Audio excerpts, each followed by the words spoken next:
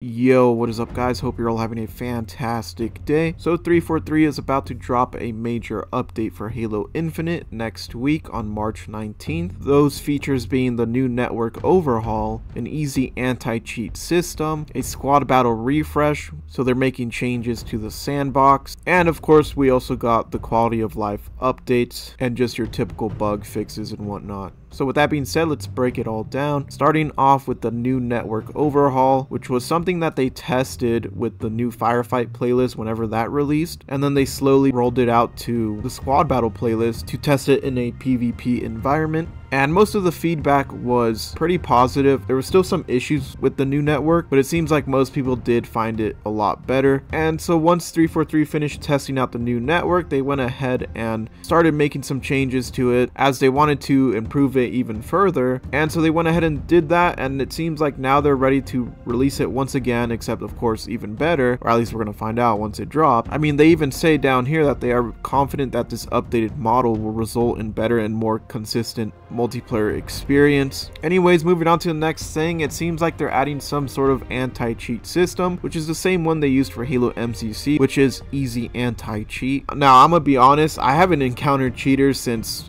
I think December of launch of Halo Infinite, so I don't know how people have been finding cheaters. I guess it's still an issue. I haven't really experienced any cheaters or anything like that. Maybe I don't even notice it. It could be like seen through walls and stuff like that, but that's going to be good for the game because I know that was a huge problem back when this game launched. So we'll see how that goes. I'm sure it's going to help out with that. So the next thing they're adding in this update is the squad battle refresh, which is going to add 7 new squad battle maps to the squad battle playlist. Now, I don't know if they're going to add it in addition to the squad battle maps that we already have. I think they might remove all the old squad battle maps and add these new ones in, just like they did with the Cyber Showdown 3 operation with the Husky Raid playlist, which by the way, I think is a great idea because then we get to experience all the new stuff, and then maybe like a week later they could add in the old maps once again. Anyways, the new maps that are going to be added is the first one being Perdition, which is a remake of a Halo 4 map, and the next one being Refuge, which is one we've already played that is actually in the Big Team Battle playlist, so I'm not sure how that's going to work, but I guess they're throwing that map into this playlist as well. Kind of thought that was meant for BTB, but I don't know, we'll see how it plays with squad battle. And the next one being Timberland Evolved, which is a recreation of a Halo CE map.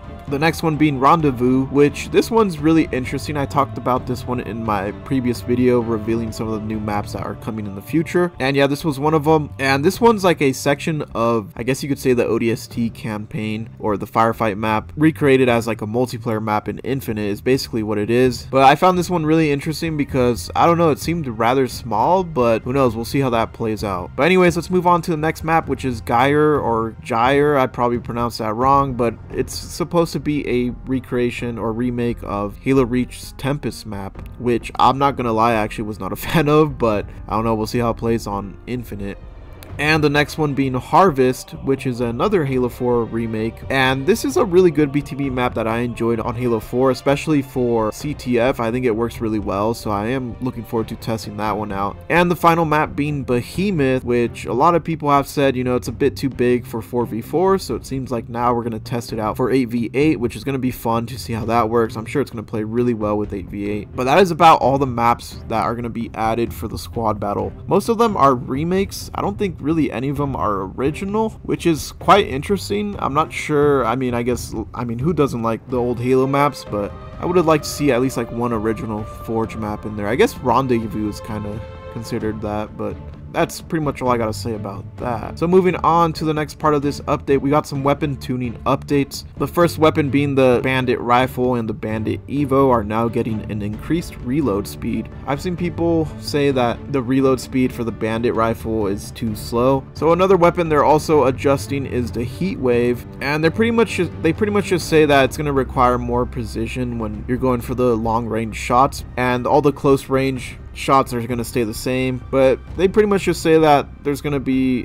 a bit more difficult just to hit those shots long range with the Heat Wave, so you're going to have to be a bit more precise with it. On to the next weapon they're also tuning is the Plasma Pistol, and here they pretty much just say it flat out. They're going to make it have a faster charge up time which I do like this because I feel like the plasma pistol was very slow for charging up the shots. To be honest, I never even pick up the plasma pistol just because it's really bad, but with the faster charge up time, I think there's now more of a purpose for it now. However, they did slightly decrease the rate of fire for the single shots, and it also has a faster overheat. So we'll see how that plays out. I like some of these changes. I mean, I never use a plasma pistol, so maybe I'll test it out a bit, see if it's actually viable now, if I even want to use it. Ever since they got rid of the EMP shot, it kind of just like brought this weapon down pretty low. Anyways, let's move on to the next weapon, which is the Stalker rifle. Now, this weapon is quite deadly, especially if you know how to shoot.